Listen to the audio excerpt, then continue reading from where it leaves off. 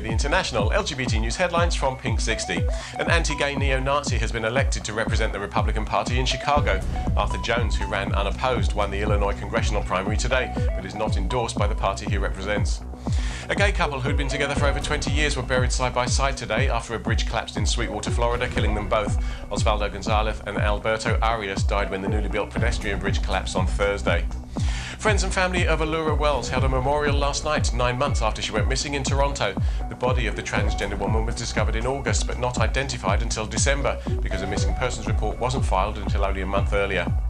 English football referee Ryan Atkin has signed on to become the latest ambassador for the Gay Games in Paris. Atkin came out last year and joins 9 others to represent the Gay Games, which take place in France this August. And finally, Ryan Murphy has confirmed that Kathy Bates will rejoin Sarah Paulson and Evan Peters to head up American Horror Story Season 8. This season's title is Radioactive and will broadcast on Fox TV, but no other details have been released. Well, that's all from us for today. Join us again tomorrow for more of the latest LGBT news headlines.